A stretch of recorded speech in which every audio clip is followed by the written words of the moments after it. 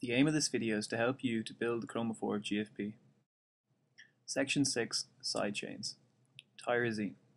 Attach 6 120-degree trigonal carbons together using gray bond tubes to form a hexagon. Make 3 double bond assemblies by fitting translucent adapters into gray bond tubes. Fit the double bond assemblies into the hexagon so that they sit across alternate bonds in the ring. Fit a red 2-prong oxygen into one end of a gray bond tube, and fit the free end of the bond into any free carbon prong projecting out from the benzene ring. Insert 2 gray bond tubes into any 2 prongs of a tetrahedral carbon. Insert one of the free bond ends into the free carbon prong directly opposite from the oxygen. Serine. Take a tetrahedral carbon and insert a gray bond tube into one prong. Attach a red 2-prong bent oxygen to a gray bond tube. Fit this into a free prong of the beta carbon. This completes the serine side chain. Glycine. Insert a white single-pronged hydrogen into a gray bond tube. This completes the glycine side chain.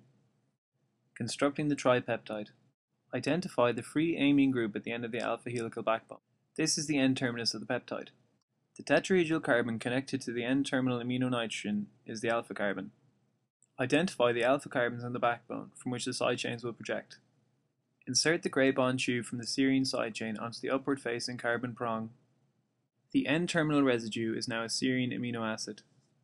Now attach tyrosine and glycine similarly in that order. Torsional rearrangement 1. Here you will be rotating this bond.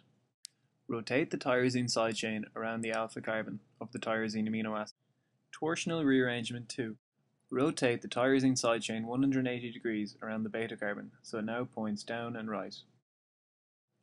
Rotate the bond between the alpha carbon and the aminonitrogen of tyrosine. Cyclicization.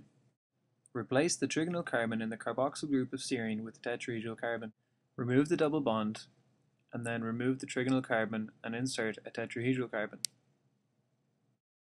Reattach the oxygen in the carboxyl group so that it is attached to the peg facing you. Remove the white hydrogen from the amino group of glycine. Attach the now free end of the gray bond tube to the last free peg of the tetrahedral carbon. Remove the oxygen and gray bond tube from the tetrahedral carbon that you've just inserted. Oxidation. Replace the tetrahedral beta carbon of tyrosine with a trigonal carbon. Now replace the tetrahedral alpha carbon of tyrosine with a trigonal carbon. Insert a double bond between the 2 trigonal carbons that you have just attached. Final step. Remove the tetrahedral carbon from the newly formed ring and replace it with the trigonal carbon. Insert a double bond between the trigonal carbon and one of the nitrogens. The completed chromophore should now look like this.